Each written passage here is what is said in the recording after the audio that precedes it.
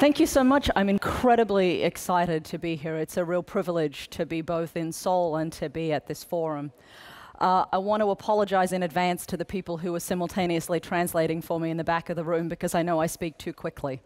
I promise I will try to go as slowly as I know how. As I was thinking about this forum and I was thinking about the theme of coexistence, I was really struck by how much it lines up with the things I'm also preoccupied by. I spend my time thinking about the relationship between technology and culture, and the notion of coexistence was a really provocative one for me. I was also, as I was thinking about what I wanted to talk about here, remembering this piece of video that turned up on YouTube late last year. It showed a conversation between a Furby, which was a digital pet from the 1990s, and Apple's Siri. For those of you who don't remember the Furbies, they were really annoying. Their ears wiggled, and their eyes fluttered, and they squeaked, basically. So the conversation goes, and the Siri says, "Are you looking for Shell oil?" And the Furby says, "Would you like to call Jeff?" And it goes on like this. And I realized that there was something really instructive about this. It wasn't just a funny conversation, but it was about what was going to happen when technology could start to engage with us. What did it mean at the point that technology didn't just talk, but technology could listen? Because after all, in some ways, the most powerful thing about Siri is not that it's voice recognition technology, it's that it promises to listen. And in listening, it makes a very different promise about what coexistence might look like. So how did I get here, and why would I be telling you all of this? So I'm an anthropologist. I work at Intel. I spend my life studying the intersection of technology and people. I do that by going to people's homes and getting a sense about what makes them tick. I'm also a second-generation anthropologist, so I grew up on my mother's field sites in central and northern Australia, which meant I spent my childhood with people who remembered a different kind of coexistence, who remembered their country before Europeans came, who remembered what it was like to live there before Western civilization arrived. And that meant I spent my childhood running around with no shoes, killing everything. Not coexistence for the animals, but a good one for me. When I came to Intel, I was given the task of helping Intel think about people and technology and think about what it was that knowing what people cared about could do to drive innovation.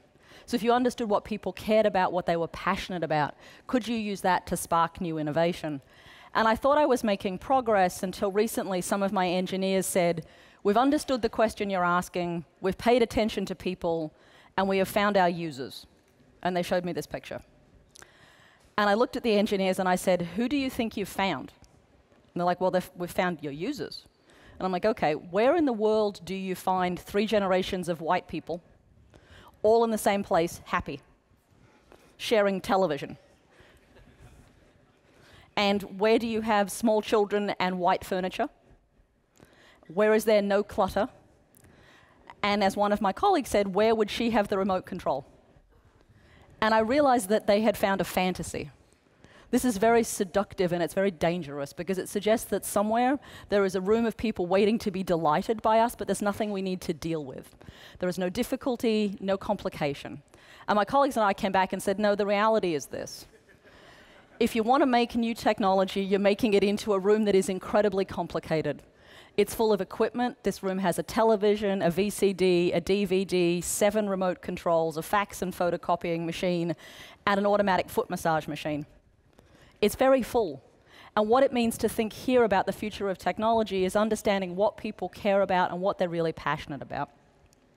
So as I was thinking about what I wanted to talk about here, it struck me that the most useful thing I could do as an anthropologist was talk you through 9 different moments of stories from our history and from the present about what it means to coexist with technology.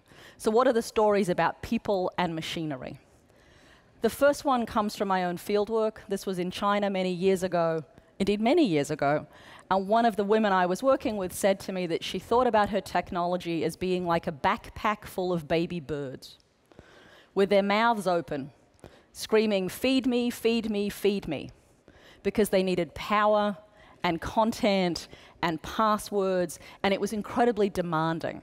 For her, these devices were incredibly needy. And sometimes she said, all I want to do is zip up the backpack and throw it in the river. That's a really sort of powerful story, and not a good one about coexistence, but it got me to thinking about why is it that we imagine machines to be needy, and what are the stories we're telling here. So I want to go back into Western history for just a moment here. Back in the 1700s in France and in Switzerland, there was a move to create mechanical objects, toys, basically little proto-robots, automatons they were called, that were designed to mimic real life. The most famous of these was by a man named Jacques Vaucanson. He was French, and he created a thing called the digesting duck. This is a picture of it here. This duck was about this high. It had 400 individual pieces in it. And when you fed it, the food went through it and came out the other end. This was considered to be quite a marvel as an object because it replicated real life. It made digesting noises, it quacked, it waddled. It was very duck-like. And here in this early moment of man and machine, of people and machine, what you saw was an object that was designed to look like it was real. Because if it looked human, if it looked duck-like, it would be in some ways less frightening. So the coexistence here was about how do you basically create life so that it didn't feel like a machine, it felt like a duck. Clearly in the Western tradition, the most powerful moment, the most powerful story we have about our relationships to technology comes from 100 years later. And it comes from England, and it comes from a moment in history called the Luddites, when a bunch of weavers and people who were engaged in the cloth business suddenly found themselves being done out of a job by mechanized looms. And their response was to go and break the looms.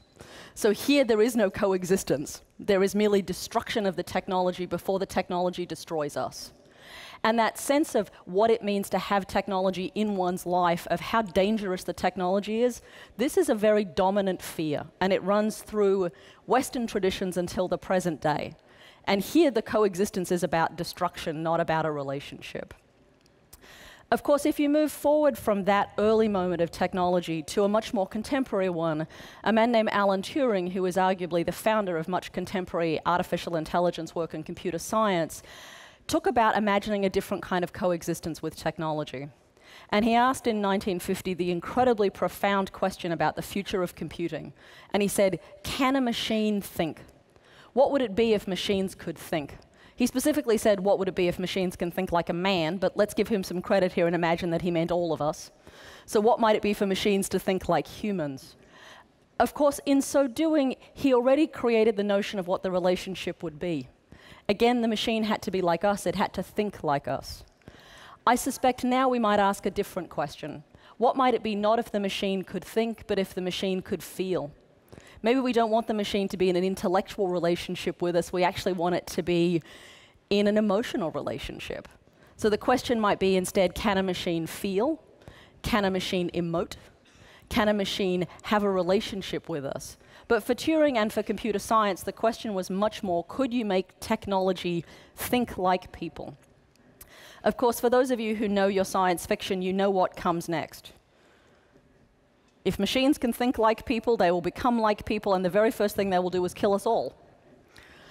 This is perhaps not a dominant trope in South Korean science fiction, but it is certainly a dominant notion in American and Western science fiction. That if technology gets smart enough, if it becomes as smart as us, the very first thing it will do is kill us.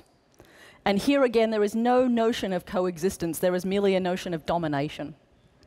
This runs through everything from the Terminator, from which this quote is drawn, to all of Philip K. Dick's science fiction, to 2001: A Space Odyssey, a whole lot of those places where this notion of the relationship between people and technology is one where once equality is achieved, it has to again tip the scales in the other direction.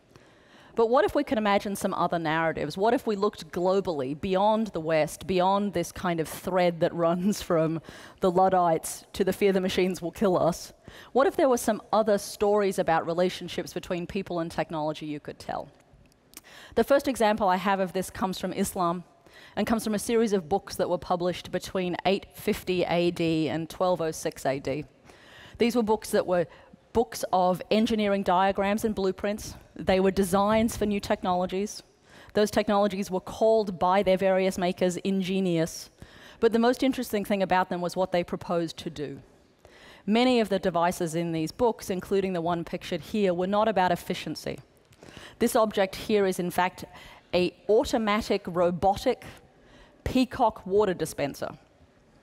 Not the kind of thing you'd imagine needing terribly often, but it turns out part of how this device was built was that water comes out of its mouth so that at the time of prayer, at Salah in the Islamic tradition, you could wash your hands.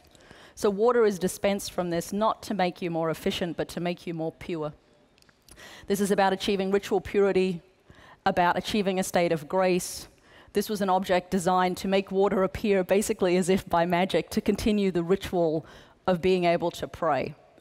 And here, an entire set of engineering devices weren't just about efficiencies, but they were about creating temples, they were about creating mosques, they were about delivering all manner of forms of effectively enlightenment. So a very different notion of what you might get if you had technology and people together. If you look to a different massive tradition and you go to India, in Sanskrit poetry, from now nearly 2,500 years ago, there are a series of accounts of technology. Flying vimanas, which are like aeroplanes basically, transported the gods around. These were designed to inspire wonder and awe. In the same texts, the term yantra, which means device in Sanskrit, was also coined. Here, device is not understood as being something mechanical, but being as understood as something that controls the energy within it to achieve a certain outcome. So here, machinery and device is about a notion of the energy within it and the spirit. And when you look across the Sanskrit and Hindi tradition here, what you see is not machines on one hand and people on the other occupying two different zones, but instead a notion of people and technology as part of a spectrum of what it means to be in the world, where both of those things are simply about a spectrum of energy and of consciousness, where machines can have a form of consciousness. And imagining again here, what does that mean to think about coexistence when the machines are in fact in some ways cognizant on their own is a very different idea of what it might mean to think about technology. Closer to Korea, this last example comes from Japan, from the Edo period, when drawing on the work that was actually being done in Europe, a bunch of effectively robot builders before there were robots worked out how to hack Swiss watches and made little tiny mechanical dolls. This is one of the most famous of them. It was designed to deliver a cup of tea. You wound it up, it had a whalebone spring, and it took the tea across the table. When you took the teacup out, it backed away again. Again, this is not about notions of mechanization as efficiency. This isn't about machines as replacing our labor, about doing things faster. This is about technology supporting a very different set of human needs and human preoccupations. This is about ideas of grace, of ritual, of spiritual activity. It's a very different sense of what a coexistence might look like. So where does all of that leave us? Well, part of what I want to kind of suggest here is that technology and people are already in a relationship. What that relationship looks like is different in different parts of the world. It's different because of different cultures and different histories and different ideas about what machinery is. But it's also the case that some forms of coexistence are already happening. This object here comes from Malaysia. I bought it a year ago. In the Chinese diaspora, once a year there is a ceremony, a period of time, a festival, called Qingming, or the Festival of Shining Bright. And during that festival, you take care of your ancestors. You tend their graves, you honor their memories, and in particular, you burn paper objects. And the fire transforms those paper objects into real things in the hands of your ancestors. Historically, people burnt paper, they burnt material objects, they burnt things that looked like cars and houses and pieces of technology. These days, people also burn digital technology. Smartphones, televisions, laptops, and last year, iPads. And this was an iPad that I bought from one of the shops that sells this stuff. The man only had 2. I asked why there were so few, and he said, it's an iPad. They're scarce, even for the dead. And I realized that one of the things that was happening here was a moment where technology had moved over from being a literal piece of technology that did a piece of work to something that was symbolic. Because here is a piece of technology that doesn't actually work. You can't get to the internet on this paper iPad. But when it is set fire to, when it is burnt, it lands in the hands of your family, your deceased family, and becomes real again. And imagining here what it means to think about coexistence isn't just going to be practical. Some of the coexistence we imagine between people and technology will also be symbolic. It will be about the technologies that move across the barrier from being things that we think of as being practical to things that we can't imagine being without. And here is a piece of technology that's so important that not only can you not be alive without it, you can't be dead without it either. And imagining what that coexistence looks like is a very different proposition for thinking about our relationships between us and technology, and also between the bits of technology themselves. So where does all of that leave us? As I was thinking about how to put all of this back together again, for me there were a couple of things that were critically important to think about. One is that as we imagine what it means to talk about a coexistence between people and technology, we have to imagine that there are many different forms that that might take. And those forms are going to be influenced by a whole range of cultural movements, a whole range of different ways of thinking about things. And when I often start my talk with that example of the Furby and the Siri, one of the things that I routinely hear back is that we don't want technology to be that close to us, right? That we fear what will happen. That there's a whole anxiety about what it means to imagine a coexistence. And as you start to chart that history of where that fear might come from, you see that it's rooted in a very particular set of anxieties that come out of a very particular set of moments, particularly in Western history, that take you from mechanical objects that faked life to mechanical objects that threaten to replace human beings, at least in their form of labor, to mechanical objects that threaten to replace people in terms of their intelligence. And now we have a set of them that threaten to replace us in our entirety, our whole being, our labor, our intellectual work, even our emotional work. And for me, the interesting thing here to contemplate is what if there are other stories that we could also draw on that would be useful here? So what if we go back and look at how it is that machinery and technology is constituted in Islam, or in Buddhism, or in Hinduism, or in Confucianism, or in the various countries in which those big world thoughts happen? Because chances are in each one of those places we'll see a different unfolding of people and their relationship to technology, and what we imagine the work is that gets done there. And for me, the most powerful thing to imagine is what it would be if, in some ways, as coexistence is predicated, you have to imagine that this is actually not about an interaction. This is not about an object and the command you give it. It's not about saying, go to the web and find me the answer to this, connect to the network.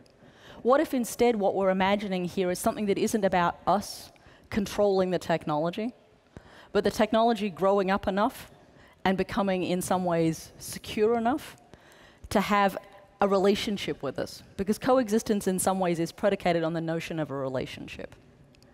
And I want to believe, as I look at these other traditions, at the ingenious devices from Islam, at the early robots out of Japan, and indeed the later work in Japanese robotics, and in Hinduism too, that suggests that machinery stands a better chance of achieving certain kinds of nirvana and personhood because it has infinite patience, unlike us. What would it mean if you start to weave all those things together? And for me, you get left in a really interesting place that says the charter as we move forward as technology developers and as technology commentators is one where we should be asking less about how quickly does something work, how efficient is it, but much more about what does it mean to us, how do we feel about it, what is the relationship that's being developed here, and what might it be if what you do is suggest a technology program that's about building machines that have a relationship with us, not ones that we command and control. Of course, you have to do that knowing that the machines won't kill you. And I'm fairly convinced that won't happen. Reasonably convinced that won't happen. But it also means how do we start to accommodate all the other things that are happening currently? Whether that means thinking about the prevalence of big data, and as Steve Ballmer said this morning, machine learning. So how do we start to think about what all of the new technology that comes into this story will look like? But for me, the starting place has to be, what do we do if we imagine this is about a coexistence and a relationship, not about a command and control infrastructure? So with that, I wanted to say thank you.